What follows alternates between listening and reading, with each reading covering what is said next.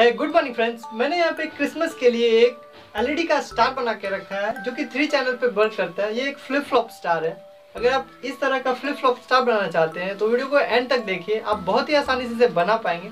मैंने यहाँ पे इसके सर्किट के बारे में भी डिटेल्स में बना रखा है, सारे कंपोनेंट्स के बारे में भी मैंने बताया। तो मैं एक बार इसे आपको जला के दिखा देता हूँ। मैं इसे यहाँ पे 12 वोल्ट बैटरी से जला रहा हूँ। तो जस्ट आप ये देख सकते हैं किस तरह से जल रहा है। यहाँ पे डे लाइट है तो इस कारण से इसकी लाइट थोड़ी सी कम लग रही होगी आपको। मैं रूम में यहाँ पे डार्कनेस कर देता हूँ तो फिर आप देख पाएंगे कि इसकी लाइट किस तरह की दिखती है।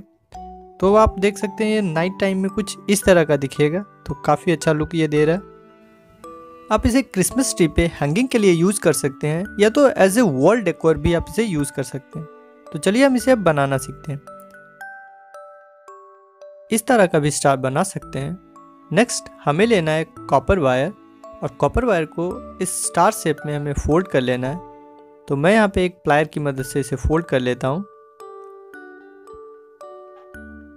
और जब ये स्टार शेप बन जाएगा तो इसके दोनों एजेस को हमें सोल्डर कर देना है।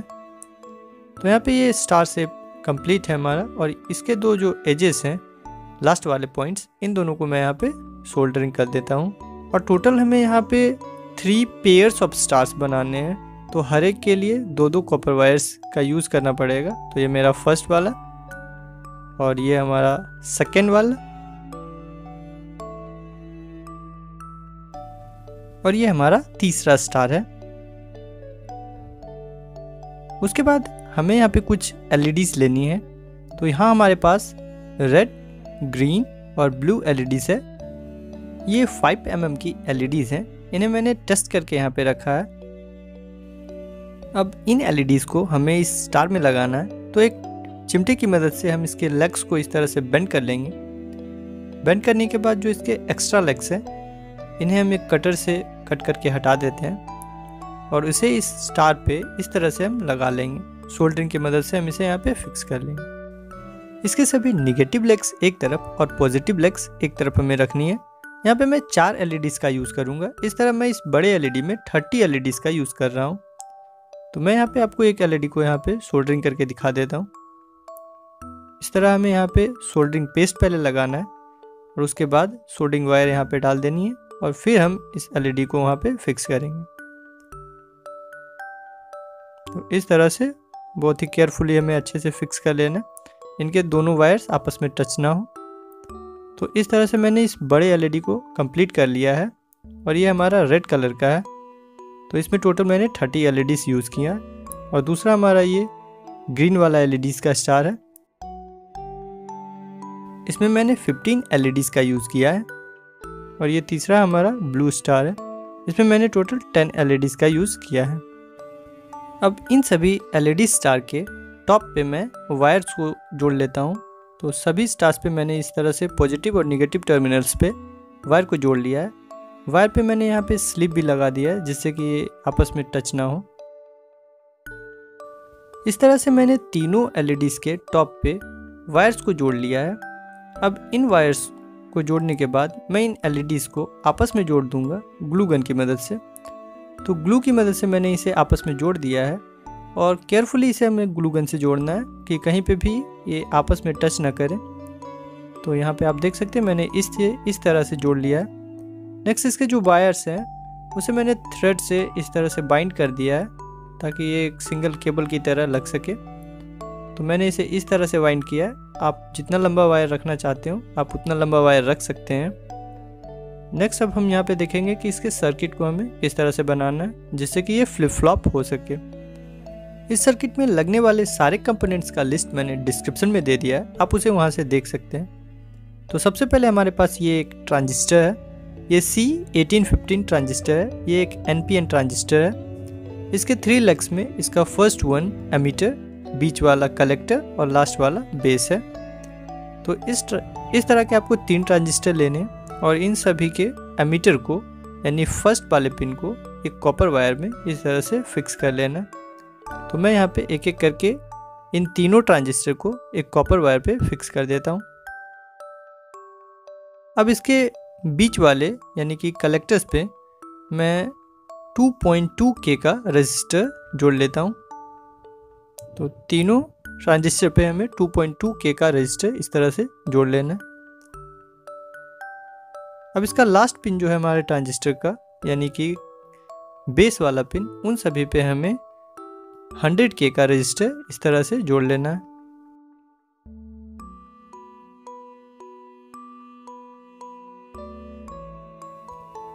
यहाँ पे मैंने हाफ वाट का रेजिस्टर यूज़ किया है, आप चाहें तो क्वार्टर वाट का भी रेजिस्टर यूज़ कर सकते हैं।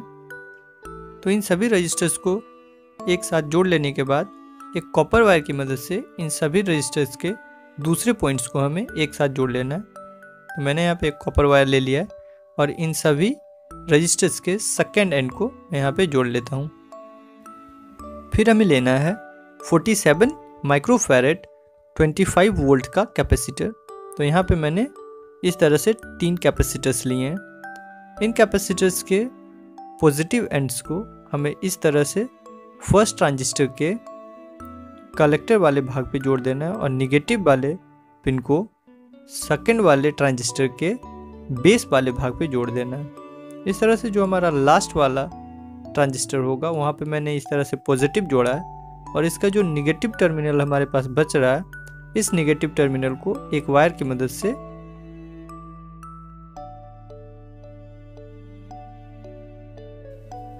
फर्स्ट वाले ट्रांजिस्टर के बेस पे हमें इसे जोड़ देना है।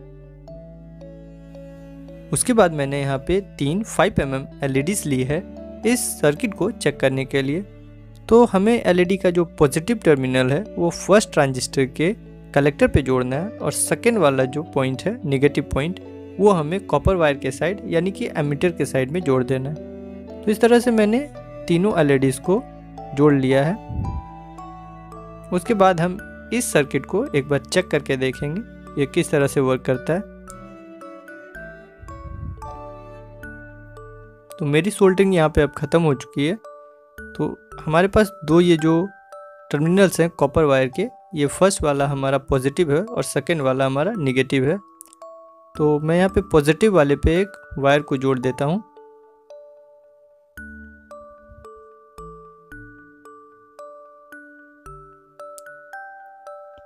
अब हम इसे चेक करेंगे।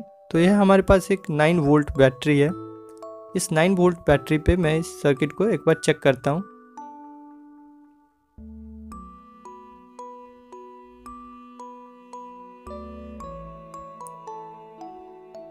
यहाँ पे आप देख सकते हैं कि ये किस तरह से वर्क कर रहा है।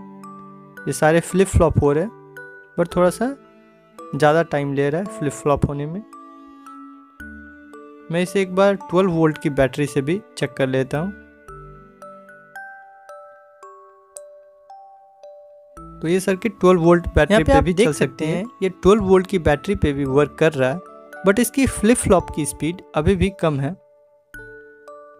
इसकी ब्राइटनेस थोड़ी सी इस 12 वोल्ट बैटरी पे ज़्यादा है, बट इसकी स्पीड थोड़ी सी कम थी। तो इसलिए मैंने इस कैपेसिटर्स को रिप्लेस किया है 10 माइक्रोफैरेड 50 वोल्ट के कैपेसिटर से।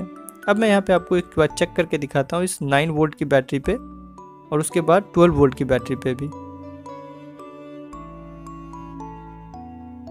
यहाँ पे आप देख सकते हैं इस 9 वोल्ट की बैटरी पे ये वर्क कर रहा है और थोड़ा सा इसकी स्पीड अब जो है वो इंक्रीज हो चुका है। मैं इसे एक बार 12 वोल्ट की बैटरी पे भी आपको चेक करके दिखा देता हूँ।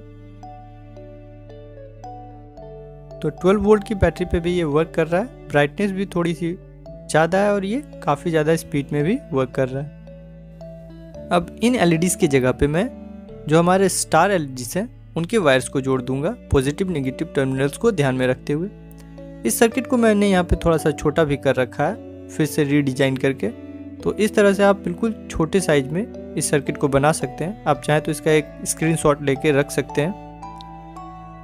तो ये सर्किट को मैं यहाँ पे एक छोटे से बॉक्स में यहाँ पे फिट कर दूंगा और उसके बाद जो हमारा ये स्टार है, स्टार के तीनों चैनल के वायर्स को इन सर्किट्स के साथ कनेक्ट कर देता हूँ। तो यहाँ पे हमारा फर्स्ट ट्रांजिस्टर, सेकेंड ट्रांजिस्टर और थर्ड ट्रांजिस्टर्स पे पॉजिटिव और नेगेटिव टर्मिनल्स को ध्यान में रखते हुए हमें इसे अच्छे से कनेक्ट कर लेना। तो इस बॉक्स में, इस प्लास्टिक के बॉक्स में मैं इसे सेट कर देता हूँ। आप भी इस तरह का कोई बॉक्स यूज़ कर सकते हैं इसे सेट करने के लिए। वीडियो के डिस्क्रिप्शन में आपको सारे इंपॉर्टेंट कंपोनेंट्स के लिस्ट मिल जाएंगे, तो आप डिस्क्रिप्शन को एक बार ज़रूर चेक कर लें। दोस्तों अगर आपको ये वीडियो पसंद आया हो तो प्लीज़ इसे एक लाइक करें और अपने दोस्तों के साथ शेयर कर दें। साथ ही साथ हमारे चैनल को सब्सक्राइब करके बेल बटन दबा दें। मिलते हैं आपसे अगले वीडियो में, तब तक के लिए थैंक यू, जय हिंद।